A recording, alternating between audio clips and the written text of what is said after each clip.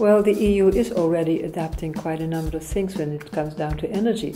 In the 2050 roadmap, EU really shows that its concerns about energy security and diversification, the sources of energy security, and this is quite important, as we can see gas imports that will be increasing, as we can see an increasing dependency on oil.